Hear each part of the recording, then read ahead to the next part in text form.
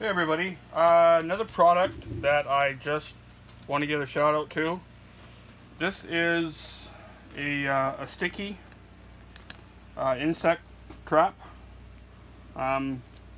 We have, yeah, that's Comet in the background. We have been using the little small ones on a stick that you get from places like Home Depot or wherever. These though, I thought were really cool because they'll be good around my vanilla and stuff. Here's one already made up. These I got at the Growing Source as well. They come in a package like this.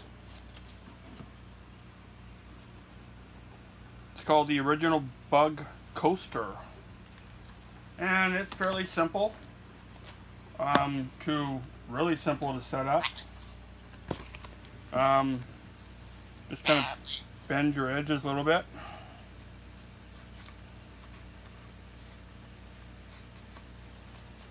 Then go to one corner. I start here, peel it off.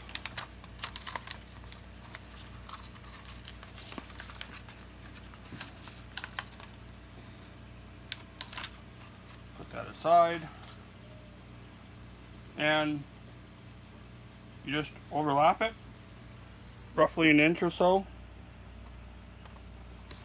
Stick it top and bottom. In the middle, there are 3 little holes here.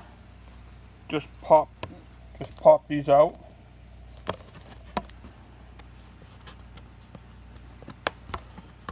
These are so if any bugs are inside around your plant, they can come out and then they get stuck to the bug coaster. So it lets the bugs out, but it really doesn't let anything in. So your plant this would go over your plant would come out here, right? I built a couple of these so far. I had one that I guess I didn't overlap it right here enough. So just as a safety precaution, just for me, I take a paper clip,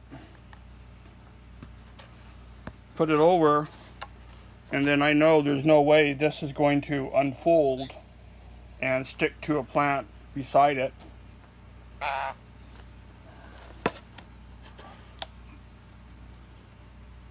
So that's it. What else you can do is you could take a paper clip and just leave the bent end up, and you could hang it. You could even hang it.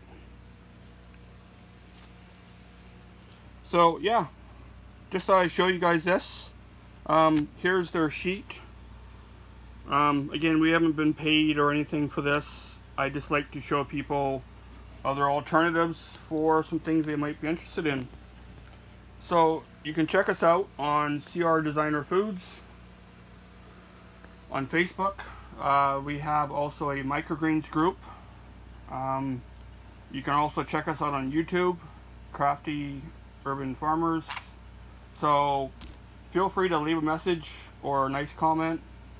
You can always send us a message through Facebook.